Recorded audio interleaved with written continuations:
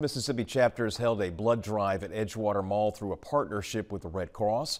Jacoby Rivers spoke with members of the fraternity and sorority who both say this drive is to help honor a legacy. Two organizations come together for one mission: provide help for those in need.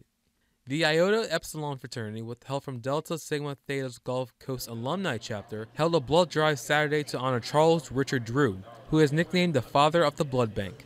Before his initiatives and innovation and all things he did during World War II, blood wasn't being properly stored and distributed, and he came along and showed people how you can actually store it, and henceforth a lot of lives are saved.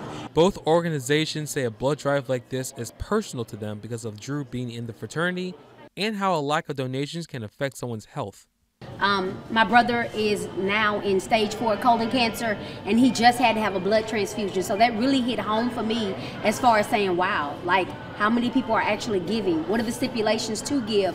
So we just encourage people to think about what this means to give back, and in the most important way of giving life back. I think he would be so proud, and I'm proud and blessed to be in a country that we can give blood, and it's tested properly and it's safe, and like I said, the community is so they're just so taken care of because of what we're doing here today. This is not just about the sorority and the fraternity, it's about the community as well, donating and giving back. A blood drive aimed to helping people as well as honoring a legacy. Jacoby Rivers, WLOX News Now. Goldsmith says he would like to thank the sororities who helped out with the blood drive today, and they will continue to keep it an annual drive every February.